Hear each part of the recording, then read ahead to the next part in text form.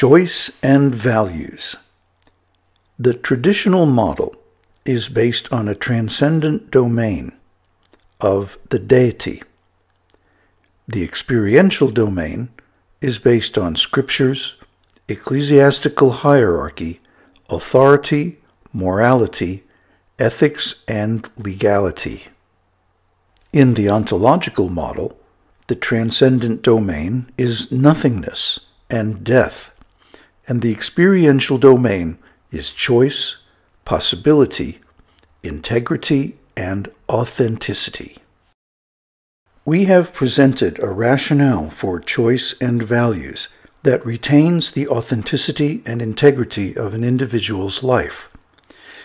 The advantage of this model is that it gives unity to a life as a whole, without requiring submission to a more or less arbitrary external authority. To achieve this wholeness, we still require to relate our life to something transcendent, beyond or outside itself.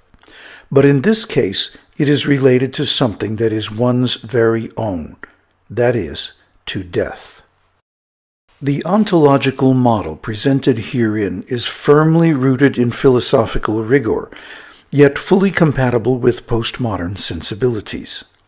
However, it would be premature to conclude that we advocate nihilism or atheism. The purpose of the spiritual agnosticism of being in the world is to create an experiential ontological platform free from theological complexities. Our phenomenological approach provides a new model for theism, grounded in direct personal experience of the Supreme instead of authority. Succeeding parts of Friend of the Heart will develop this model in detail. We have seen, through a methodical phenomenological ontological analysis of our default being in the world, that the traditional approach to choice and values involves the superimposition of external authority upon our existential choice. While this approach may be convenient for practical purposes, it subjects human beings to objectification. The current form of corporate organization in society, historically derived from ecclesiastical hierarchy, tends to treat persons as objects, limiting their being and choices. Hierarchy has metastasized throughout society in the form of corporate organizations, until today it compromises individual choice as never before. But today's technology obviates the need for rigid hierarchies in every conceivable application. Ad hoc, flat networks based on shared interests are now within everyone's experience and reach. The real issue here is not social, but personal. Although we are all human beings, ontology, the science of beingness, is almost unknown to people in general.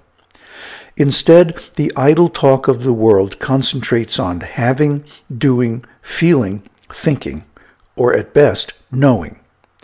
These inferior parts of our being are often conflated with or substituted for actual being.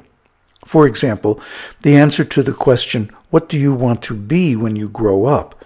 is most often expressed in terms of having or doing instead of actual being. The value of the various parts of our beingness to our whole being is shown in the figure. Knowing, thinking, feeling, doing, and having are certainly parts or functions of our being, but they are clearly not our whole individuality. The part is never equal in value or function to the whole. Thus, nothing can substitute for developing the integrity of our being by the phenomenological process discussed herein. The personal satisfaction and increased performance experienced by developing integrity as wholeness of being can only be provided by authentic being in its completeness. The value of this process and the resulting state of being integrity can be fully appreciated only by experience. However, in general, the ontological viewpoint values internal states above externalities of any kind. One may certainly question the validity and practicality of a philosophy that seems to allow the individual completely free choice in every respect. There is no question that completely unfettered freedom of choice can be a two-edged sword. There is always a possibility that these powerful conceptual tools and processes could be misused for nefarious purposes. But we are hardly libertarians or anarchists. Being in the world is only the first step of a long, complex journey from ordinary, everyday, unauthentic being to complete self-realization of our eternal identity. In Call of the Friend, we continue our exploration of the ontological phenomenological process, addressing concerns such as the knowledge of right and wrong, guilt, conscience, and how we can actualize this process to attain integrity and authentic being.